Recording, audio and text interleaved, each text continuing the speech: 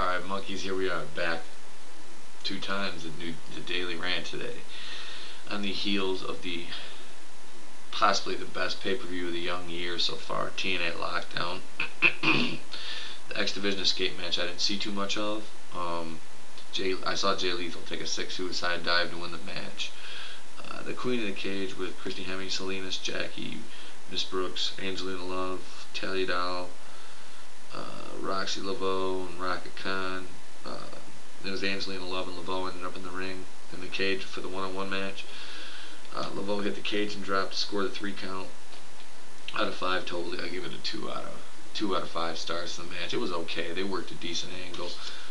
The grudge match, BG James and Kip James. BG won by a roll-up on the 3 count. I give it 2 out of 5. I'll give it 1 extra to bump it up to 3 for Kip attacking BG after, so they didn't go out with a soft we're still friends ending. Cuffed in a Cage, Rock and Rave versus Kaz and EY, Relic and Black Rain, Motor City Machine Guns versus LAX and versus Steiner and Petey Williams. Kaz Flux Capacitor on Rave was sick. Hoyt Chokeslam on Kaz off the cage was absolutely fucking sick. Super Eric's arrival, his cage dive was awesome. Eric and Kaz won after EY hit it. Eric Driver and Black Rain. I gave that one 5 out of 5 stars. That was a great match. Still recovering from karaoke. Gail Kim and ODB versus Awesome Kong Raish Saeed. Gail Kim's Hurricane Rana on Saeed. Perfect. Off top of the cage. ODB hit a splash on Saeed. Scored a 3 count. I gave that one 4 out of 5. That was a great match. I would challenge any of the WWE Divas to put on a match that good. Booker T and Charmel versus Rude and Peyton Banks. Rude and Booker did a couple good spots, but Peyton Banks and Charmel ended up deciding the outcome of the match. I thought it was weak. I gave that one, Charmel pinned Peyton for a 1-2-3. I gave that one 1 out of 5 stars. Not very good in my opinion. Lethal Lockdown, Tomko, Team 3D, AJ Styles, James Storm versus Cage, Rhino, Sting, Matt Morgan, and Kevin Nash. I was really excited to see Matt Morgan get in the ring. Left a lot to be desired, though. Definitely left a lot to be desired.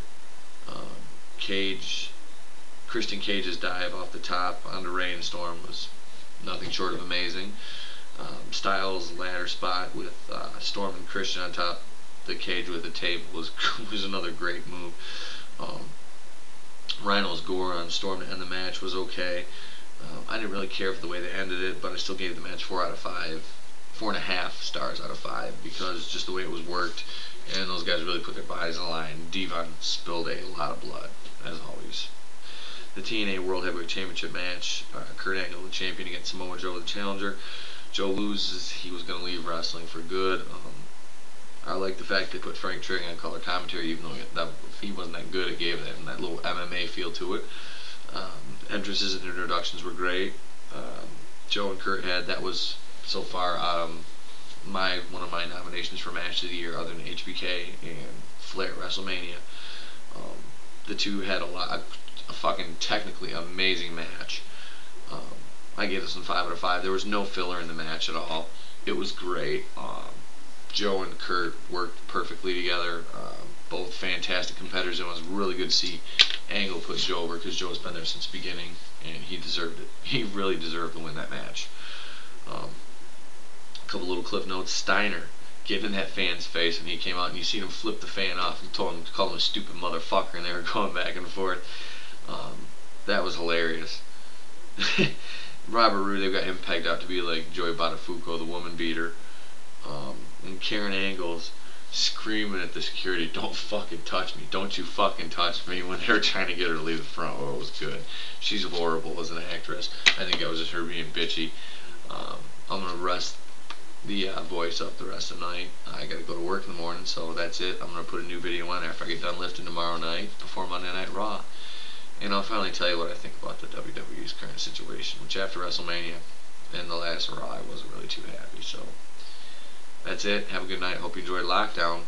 Peace, bitches.